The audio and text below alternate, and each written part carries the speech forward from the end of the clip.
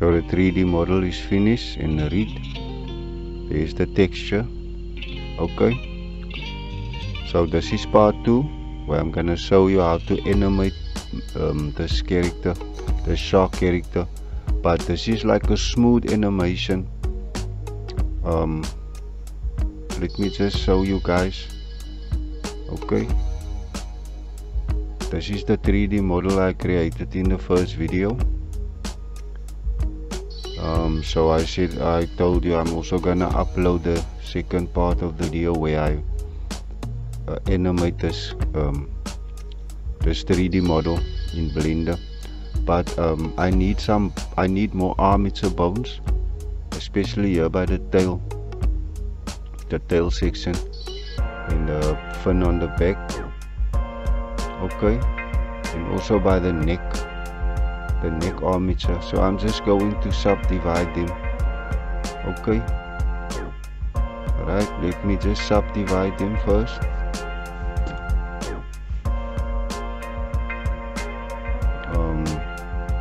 I like my characters to have smooth animation. You can add a bunch of bones to your character. It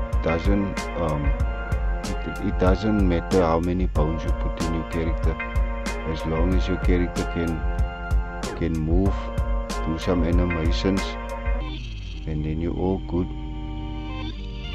So I think that is enough bones to create that animation. I'm just gonna work on the tail in this video, but before I do the animation, I'm gonna take you over to CopperCube, the game engine I'm using to create this game. Okay, and to use my character in CopperCube has a nice workflow. It's very simple. Okay, so I think this character is already rigged and white painted. This is CopperCube. Okay, there's the shark. As you can see, I already added some animations before, just to see how as you can see, the sway at the tail. I like that. That is what I want. But like I said, there's not enough bones in this character. Here by the tail section, I'm just gonna show you how it deforms. You can actually count how many bones is in this character. Okay, for one, when moving and when turning, there you can see. Okay, it's deforming. That is not nice. I can count the bones in this character. So I'm gonna work on the tail, like I said. Put some more armature bones in. I showed you guys how I subdivide them. So I'm just gonna start all over with this character, with the animation, and like I said, I'm just gonna work on the tail. It's gonna be a nice game. I already have all the props created in Blender and the terrain. So all I need to do is I need to animate this character, give him all his basic animations. Okay, so I'm heading back to Blender, and let me just set up this character again. Okay, now I'm gonna start with the animation, and I'm not gonna bore you. I'm gonna fast forward this part of the video. You guys can slow it down if you want to watch what I'm doing step by step. Okay, the video came out 22 minutes, and I don't want to let you guys watch a video of 22 minutes. That's why I said you can slow it down on your own pace. Okay, so let me just open the action editor, Dope Seed action editor. Alright, let's first go back to timeline and shrink the timeline a little. I'm gonna put it on 40. Okay, we can increase it later just to get a smooth animation. Let's go back to Dope Seed.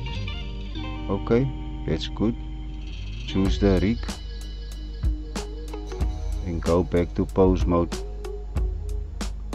Right, and now I'm gonna start animating. Right guys, this is going to be fast forward, so I'll see you at the end of the animation.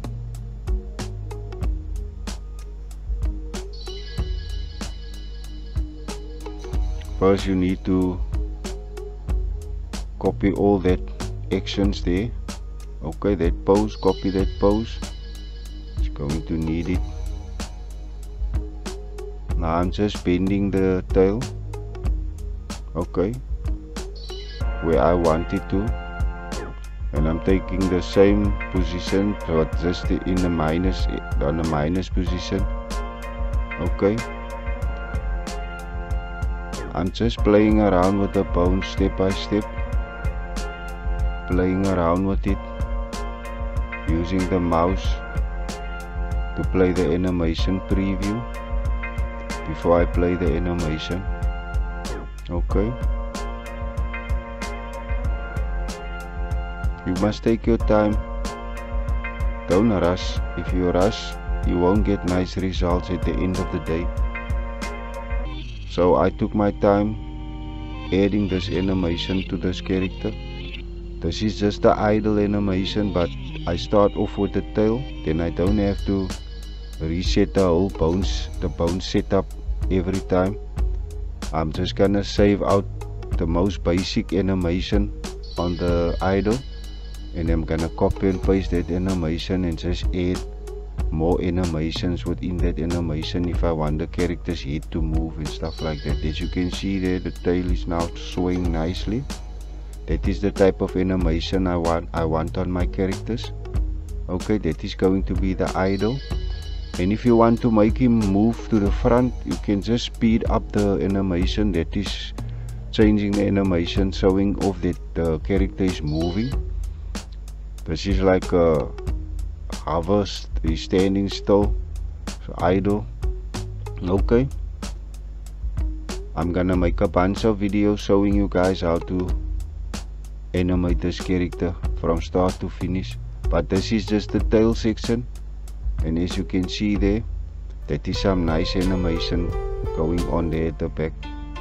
The character is underwater, so it's like a slow motion effect, and you should complement that with your character, okay, so that it fits the theme of your game. I'm gonna create another animation after this. I hope I see you in the next one.